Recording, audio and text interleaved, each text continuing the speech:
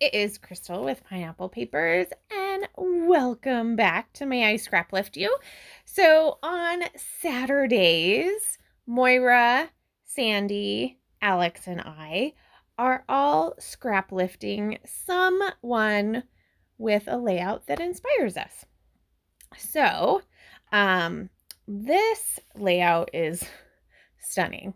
It is absolutely gorgeous. It is done by Kim, I think it's Jenkins, and she's Kim Jenkins Crafts over on Instagram. So I will have her link down below so that you can go give her some love. And of course, I am doing some Maggie Holmes. This one is the Heritage Collection. And I am scrapbooking another old picture.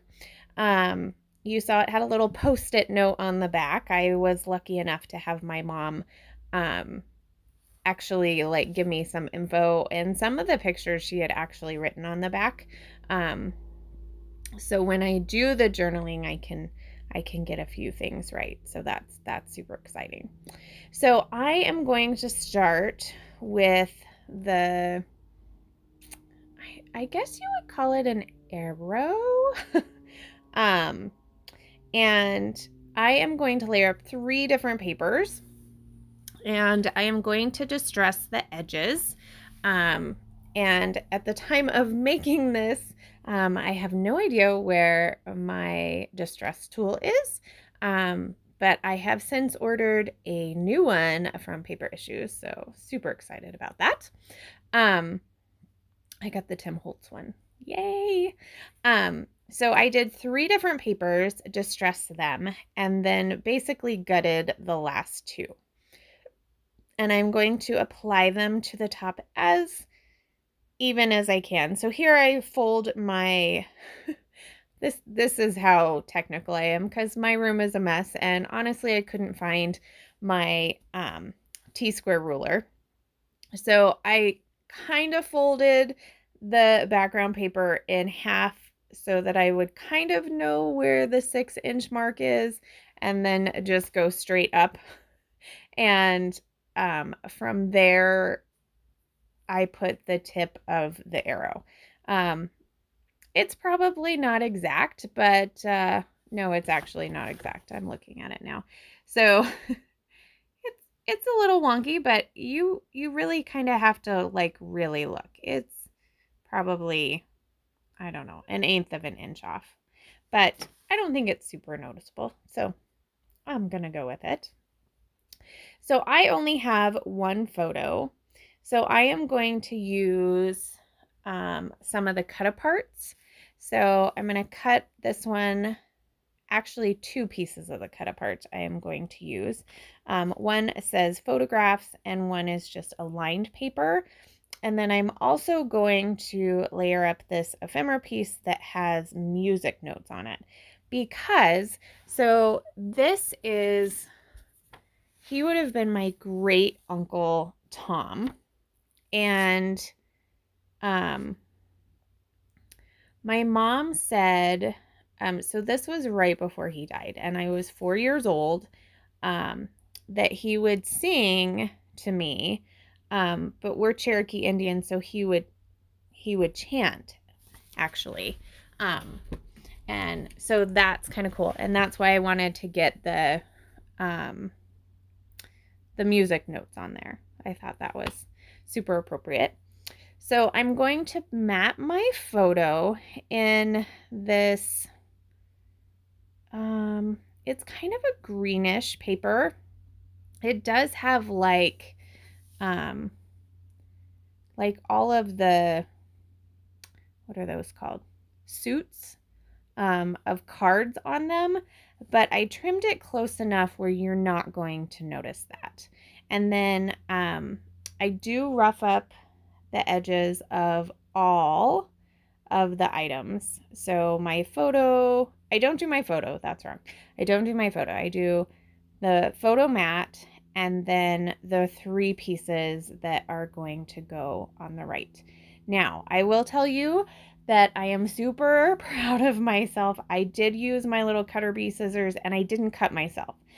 There were a few close calls, but I never actually cut myself. So that was very exciting. So I am going to just layer these up. I decided that maybe I should layer them first and then distress, because then I wasn't distressing areas that you weren't going to see. So after that, I am going to do some embellishing. So you can see in Kim's layout, she has clusters basically on both the top corners of each of her photos. She has her title in the middle, and then down on the bottom, she's got a cluster of tags. So I'm going to kind of do the same thing. I'm realizing that I didn't actually do a title for this layout. Yeah, I think that I'm going to have to go back and do a title. So I would love if you guys would help me, because I am terrible at titles, absolutely terrible at titles.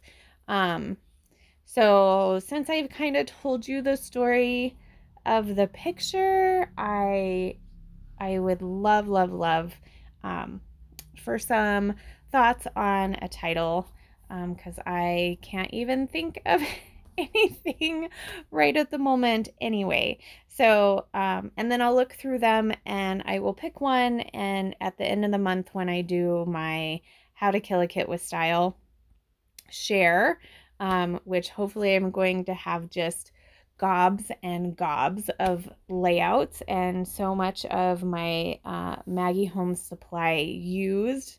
Yes, I'm super excited. I think it's gonna happen. I was hoping to maybe do a layout a day, but as you can see, that's not happening. But you know, there are quite a few videos, whether they're shares or process videos this month, with Maggie Holmes. So if you are a Maggie Holmes hoarder like I am, hopefully I'm giving you a variety of her different collections to get inspiration from. Like, I don't even know what I'm saying. And then I'm going to feel really good, because I'm going to go buy the entire new collection that she has coming out for fall, because that's what I do. So this Heritage collection doesn't come with tags, so I decided to make my own. So I just took a pre-made tag that I had that I liked the dimensions of, and I used the 3 papers that I used in the upper, I guess it's actually a triangle, and just trimmed out the shape of that tag, and then I just used my hole punch and cut a hole in them. Now I did just order the reinforcer punch from Paper Issues, so I'm kind of super excited to get that. Like, I kind of was like, I don't really need that.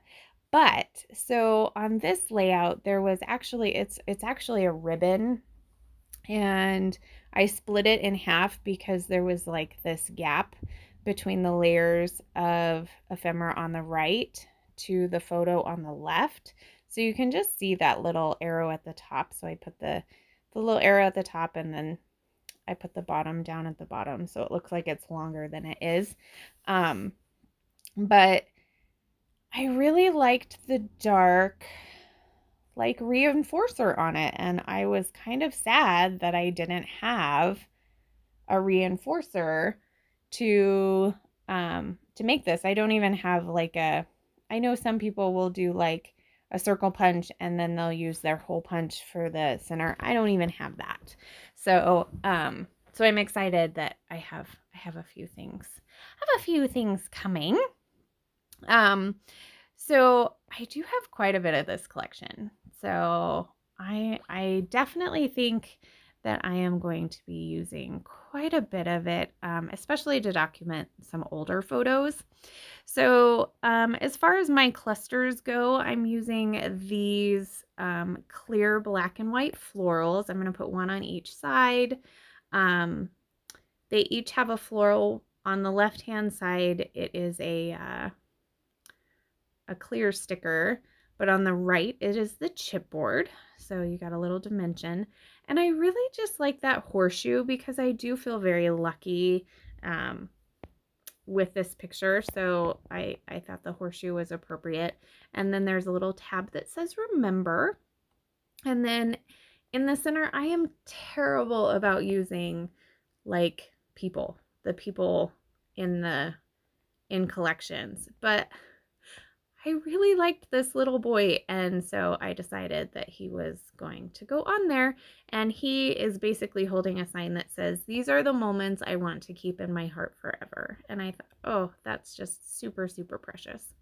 I did add a floral to the bottom, as well as a sticker that says family. And then I am going to finish it off with these Black Eye Susan sequins, and I am only going to pull the yellow ones. So these are from Spiegel Mom Scraps. I am not sure that they are still available. I think they're not super old, but they're not super new either. But obviously I still have enough of them, but they are like the perfect yellow to go with this really pretty yellow background paper. I didn't do the mixed media that Kim did, which is absolutely gorgeous. So if you're going to scrap lift this, I would encourage that too, because it is gorgeous. To put down my sequins, I just use my Nuvo Deluxe adhesive and my Crystal Katana. And that is going to do it. So I have a couple of close-ups. I hope you enjoyed this process. Make sure you head over and you give some love to Kim over on Instagram. She makes beautiful, beautiful layouts. And then please, please, please leave me a title in the comments so that I can get a title on, because I'm looking at it and it really, really needs it.